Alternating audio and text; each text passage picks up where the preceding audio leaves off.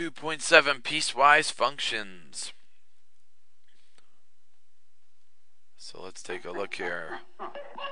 Piecewise function is a function made of many parts of other functions. So there's pieces of other functions. That's why it's a piecewise function. And this is an example of one. What that means is I want you to graph 2x minus 1, but I only want you to graph it when it is less than or equal to 1.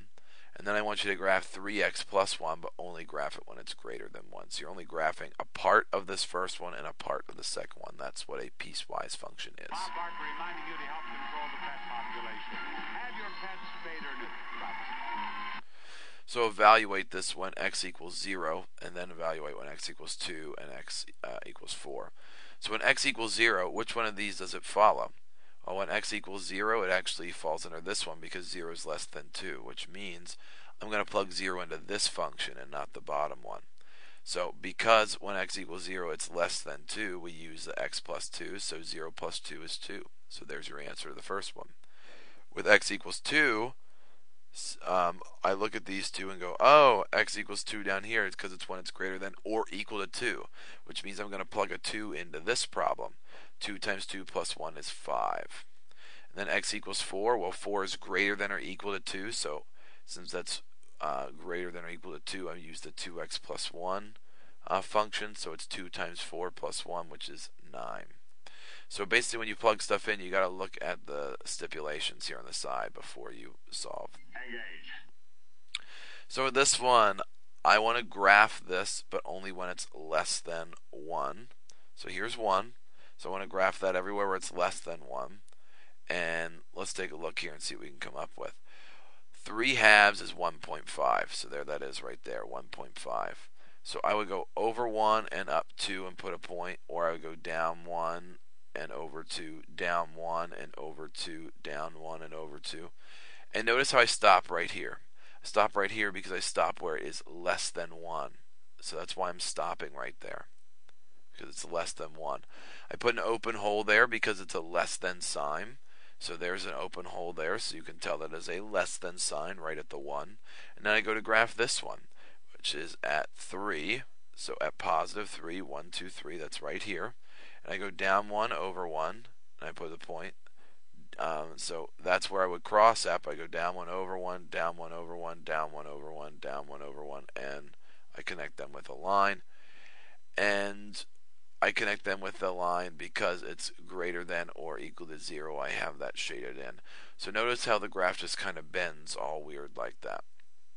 Second graph is greater than or equal to 1. That's why I start at 1 and it's closed, and I go the whole way over to infinity to the right. So the star is just there to help me put a place marker as to where is the y-intercept, so I can graph it and go down. That's the only reason it's there for. The star doesn't need to stay there, but it's just so you are aware of that. Example 3, graphing something like this.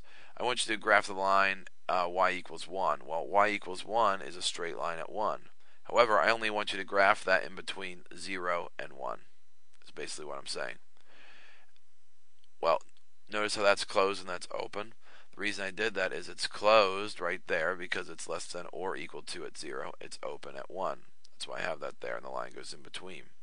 Then I want you to graph the line y equals 2, which is the next line up, but only graph it in between 1 and 2.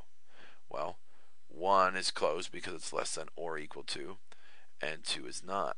And you're probably already starting to see the pattern. Then graph the line 3, y equals 3, but graph that only in between 2 and 3. And there it is, 2 and 3. Then graph the line y equals 4, but only between 3 and 4. And as you can see, it's less than or equal to, that's why those are there. And this could keep going up. This is called a step function, right? It looks like there's steps going the entire way up. What do you want to do tonight? Same thing we do every night, Pinky. Try to take over the world. So you have a summer job that pays time and a half for overtime. That is, if you work more than 40 hours per week, your hourly wage for the extra hours 1.5 times your normal rate of $7. Write a piecewise function that gives your weekly pay P in terms of the number of hours. So what we're saying here is if you worked 40 hours a week, very simply put, it would just be $7 an hour times however many hours you worked, H. So just 7 times H. Time and a half means you make 1.5 times that. So, for example, if I made $7 an hour, I would be making now 10.5 because half of 7 is 3.5.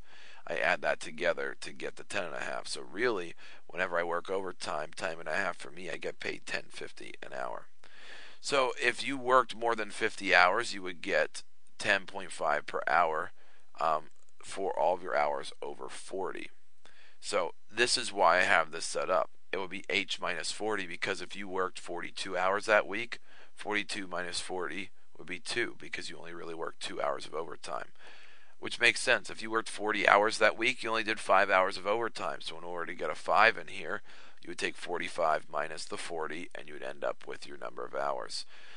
So this one right here, 7 times H, is what you're supposed to do only when you work less than or equal to 40 hours a week. However, whenever you work more than 40, so greater than or equal to 40, you use this right here. And basically what I did was I distributed 10.5 times H is 10.5H.